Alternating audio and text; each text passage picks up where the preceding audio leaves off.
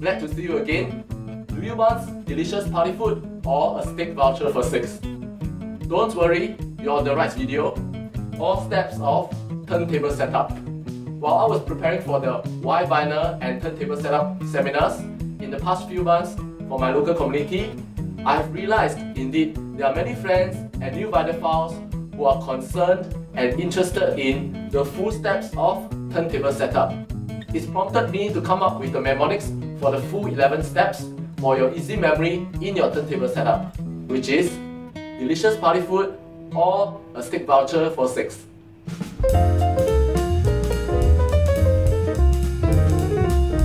This step is unnecessary if you are buying a ready-made plug-and-play setup that came off straight from the turntable manufacturer's facilities. Manufacturers who have been mass producing their turntables with mass pre-assembled tone arms of their choice.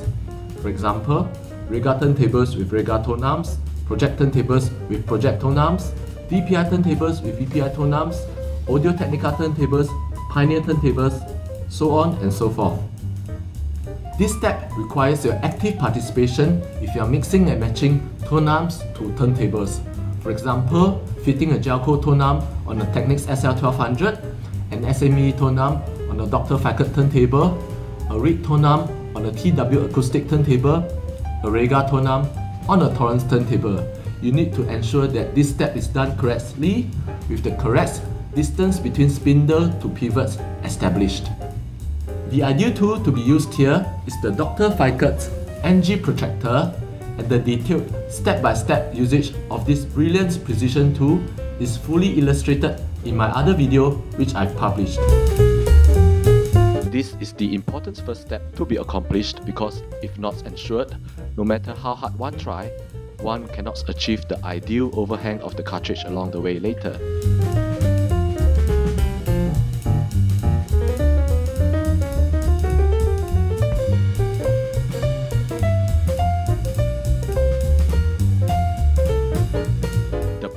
Must be perfectly level and horizontal. Do not look down and belittle the importance of this step. Note that it is not just the equipment rack or turntable plinth or chassis that must be level. It is the platter that we are talking about here. The platter must be level so that the speed of the platter is stable, the stylus is not leaning towards one side and thereby inducing any more skating or anti-skating force unwittingly, and for the bearing of the tone arm to be functioning optimally, amongst many other reasons for doing so. Your cantilever suspension, the magnets and coils, work together closely and in a very sensitive manner to give you the precise signals for good sound reproduction, and you wouldn't want to upset this with a tilted platter.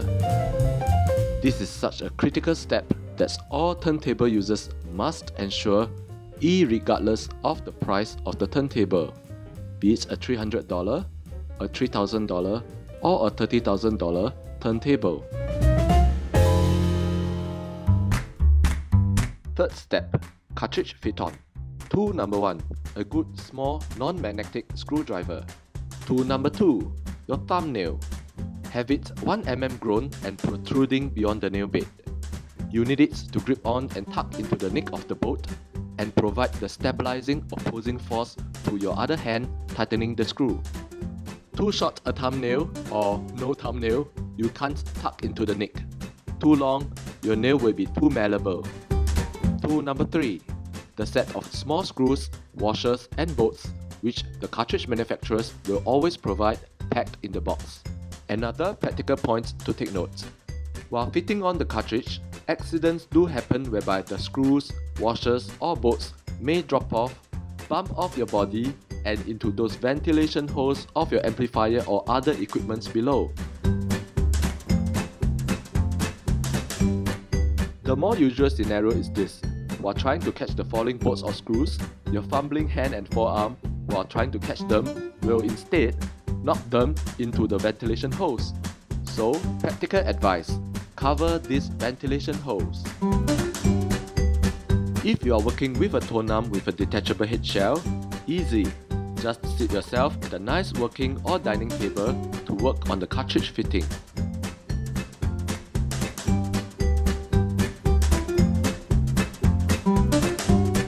And also, do not wear long-sleeved shirts and those sweaters, woolly clothing, because these may accidentally catch onto the stylus and damage your cartridge.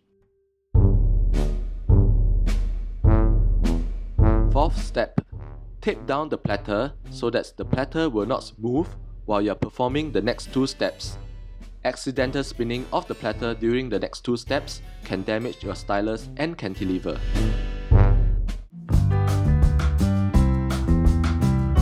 Fifth step. Achieve the correct stylus tracking force for your cartridge.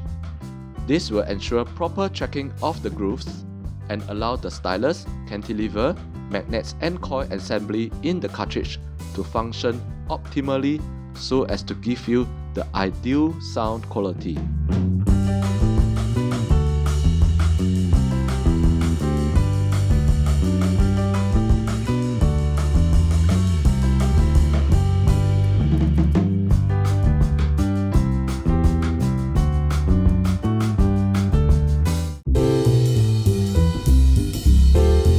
The master lacquer is cut tangentially by the cutter head,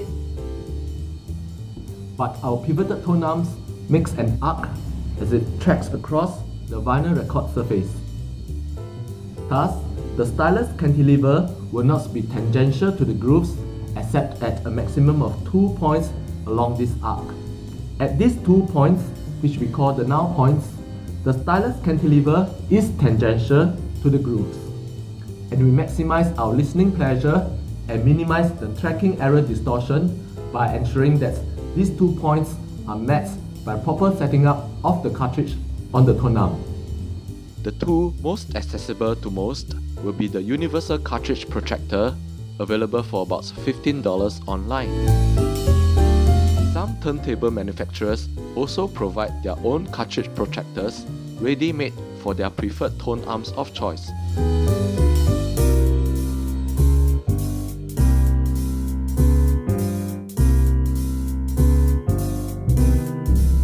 The Dr. Ficott NG protractor shown earlier also has markings for it to be used as a cartridge protractor. It will be good to have a small LED light to help you along.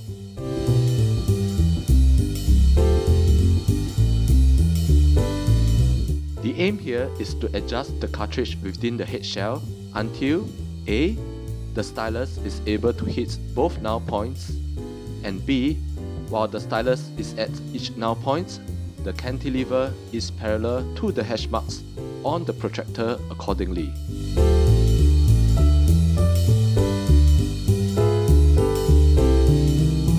If you can't really see if the cantilever is parallel to the hash marks, a rough guide would be to look straight down at the cartridge from above and check if the right edge of the cartridge is parallel to the adjacent hash marks, the left edge,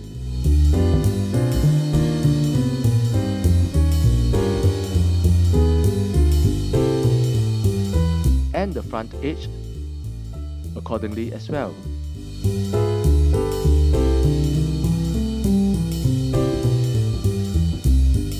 In other words, the three sides should square up on the grid of interlocking perpendicular hash marks of the protractor. Aligned so, this should approximate that the cantilever below is also parallel to the hash marks. Azimuth denotes how perpendicular the stylus is to the record playing surface when viewed head-on.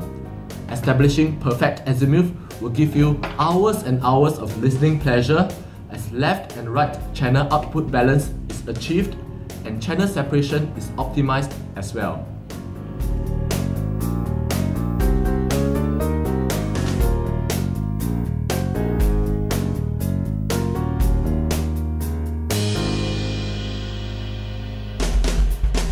Accomplishing correct azimuth can be as simple as ensuring the cartridge body is parallel to its mirror image in the mirror cartridge protractor.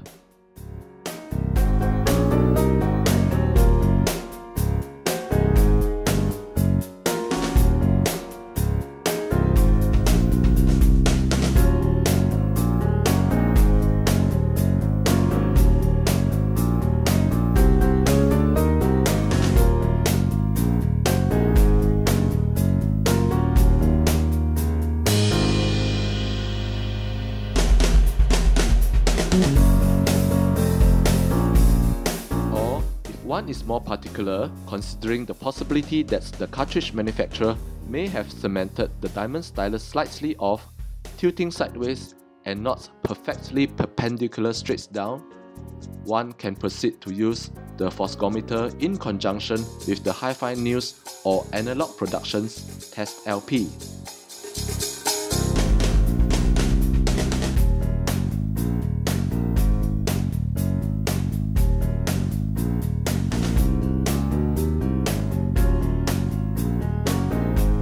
The latest tool, if one is most particular, is the Dr. Ficut's Adjust Plus tool.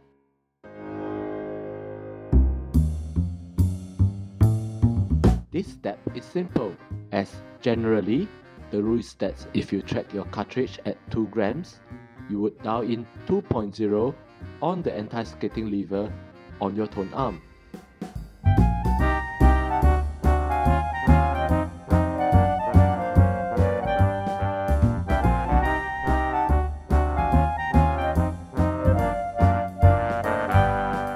You may still adjust the anti-skating force upwards or downwards slightly from this reference point and listen and tune by your own ears and set the anti-skating force to your preference.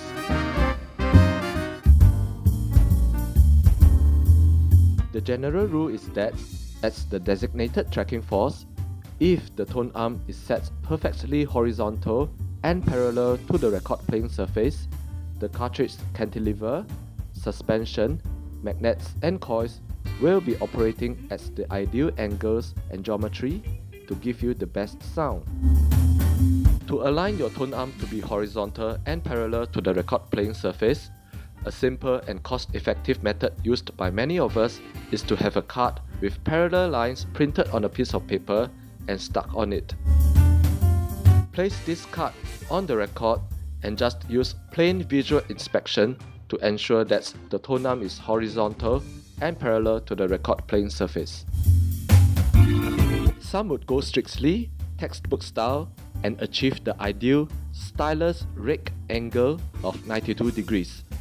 The stylus rake angle is this angle between these two axes.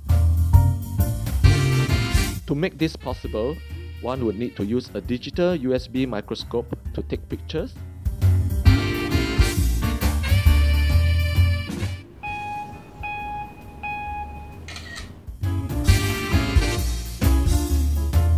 Inspect and readjust their tone arm up or down until they achieve this SRA of 92 degrees.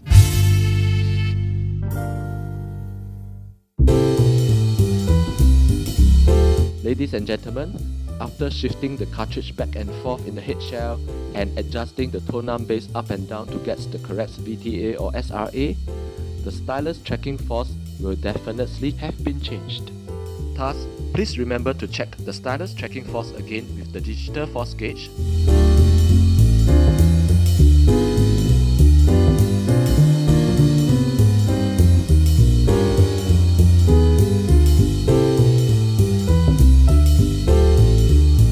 And readjust your counterweight till you achieve the ideal stylus tracking force again.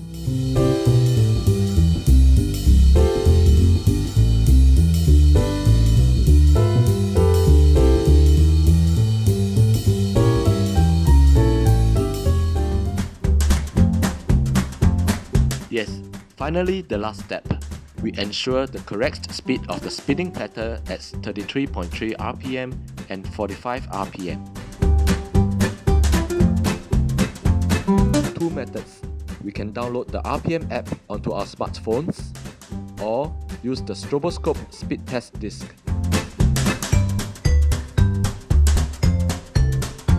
Direct drive turntables are usually dead accurate in this aspect, while those of us who use belt drive turntables will have to be more diligent on this matter and adjust our turntable drive motor speed accurate to 33.3 RPM and 45 RPM so that we can enjoy the music with the correct interpretation of the artist's musical intention and hearing the correct pitch of the vocals, pianos, trumpets, flutes and other instruments.